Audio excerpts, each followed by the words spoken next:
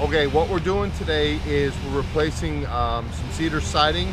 It's a 1x8 tongue and groove siding, and what happens as cedar ages, it starts to buckle and cup so that tongue and groove don't fit together. So what we're going to do is put in some new stuff here. As you can see, here is the tongue, here's the groove, and I'll come over here and let's show you. This is kind of what it looks like. It's supposed to kind of fit together nice and tight and lay right over each other, right there, just like that. So that's kind of our project today.